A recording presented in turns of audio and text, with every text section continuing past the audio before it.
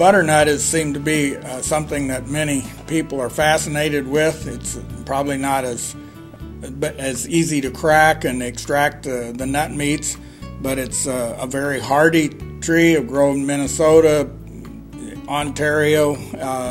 It's a hardy nut.